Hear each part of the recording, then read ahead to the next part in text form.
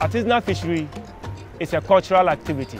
Aside the fact that it is an economic activity, it is also a cultural activity. And for us here, this is what we love to do, and this is what we do. Fishers depend solely on this activity to provide for their needs. It is in recent times that catch has declined. Because for some time now, fishers go for expedition, cast nets, and you find plastics as part of what is harvested.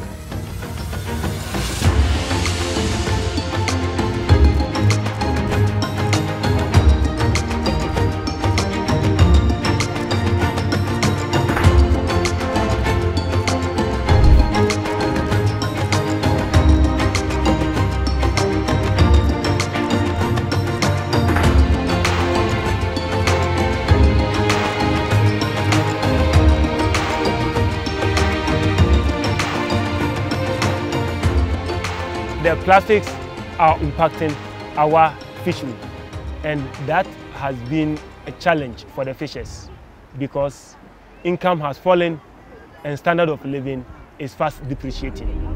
You will have to comb without spotting fish, and if you are not spotting fish, it becomes difficult for you to cast your net. You can't even cast your net because you have not spotted fish.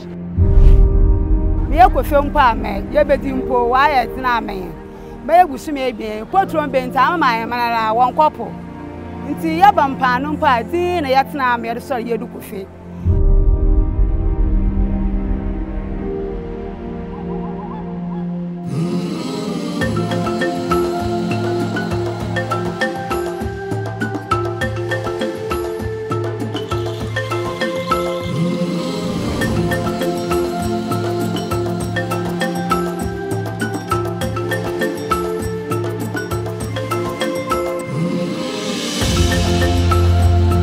Bringing knowledge and experience sharing into helping them to rethink, change mindsets, even though it's very difficult to change behaviors of people.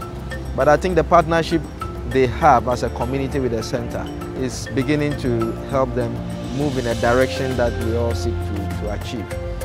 From time to time, ESCO organizes sensitization program with us, and we are also able to share the information that we acquire with the other fishers. So ESCO is building our capacities, and we are in turn making impacts in the lives of the fishers.